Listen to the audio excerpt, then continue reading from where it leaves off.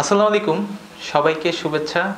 ভীষণ ফিজিওথেরাপি সেন্টারের পক্ষ থেকে আমি আছি ইমন চৌধুরী। আজকে আপনাদের সাথে কথা বলবো খুবই গুরুত্বপূর্ণ বিষয়, অস্টিও আর্থ্রাইটিস জনিত হাঁটু ব্যথা নিয়ে।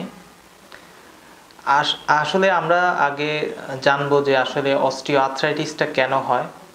আসলে আমরা বেশিরভাগ রোগীদের দেখে থাকি যাদের আসলে বয়সজনিত অস্টিও আর্থ্রাইটিস, কারণ আমরা যখন আমাদের যে সমস্যাটা হয় যে বয়স যখন 40-এর উপরে ক্রস করে তখন অনেকের আমাদের যে শরীরে বিভিন্ন ক্যালসিয়াম ঘাটতি দেখা দেয় বা আমাদের বিভিন্ন ধরনের বয়সজনিত জটিলতা দেখা দেয়, তার মধ্যে আসলে অস্টিও আর্থ্রাইটিসটা অন্যতম।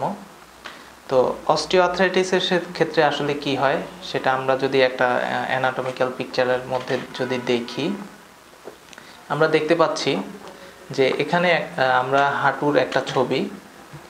তো এই ছবিতে আমরা দেখতে পাচ্ছি যে হাঁটুতে বিভিন্ন ধরনের ক্ষয় হয়।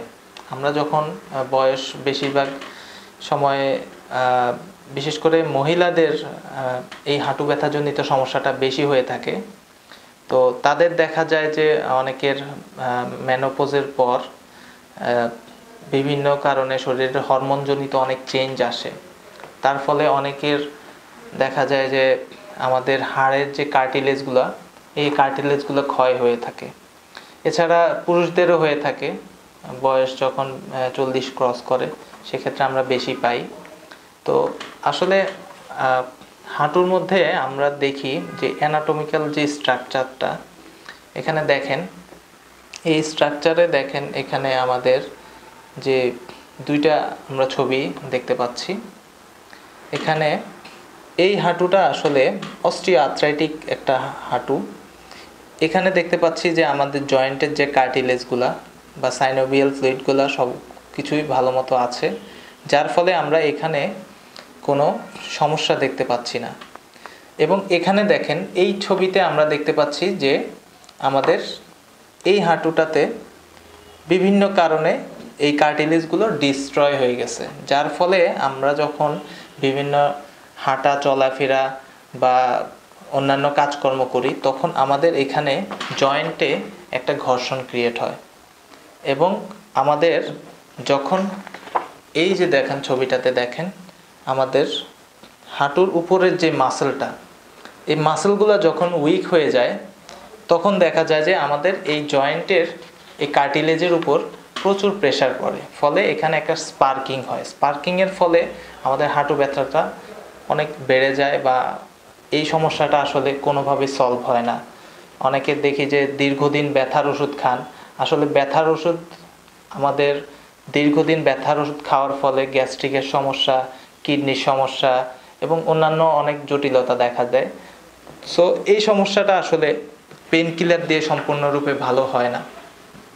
তো আমরা ফিজিওথেরাপিস্টরা একজন হাঁটু ব্যথার রোগী বা অস্টিও আর্থ্রাইটিস পেশেন্টকে দেখে আমরা অ্যাসেস করি যে সমস্যাটার কারণ কি।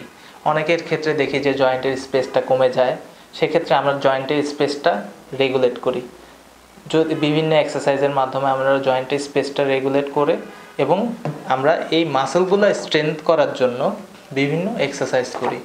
সেক্ষেত্রে আমাদের যে থাই মাসেলগুলো আছে, যেটা আমাদের ওয়েটটা ক্যারি করতেছে, সেই মাসেলগুলো আমরা স্ট্রেংথ করার ব্যবস্থা করি এবং পেশেন্টকে আমরা বিভিন্ন এক্সারসাইজ বাসায় সাজেস্ট করি।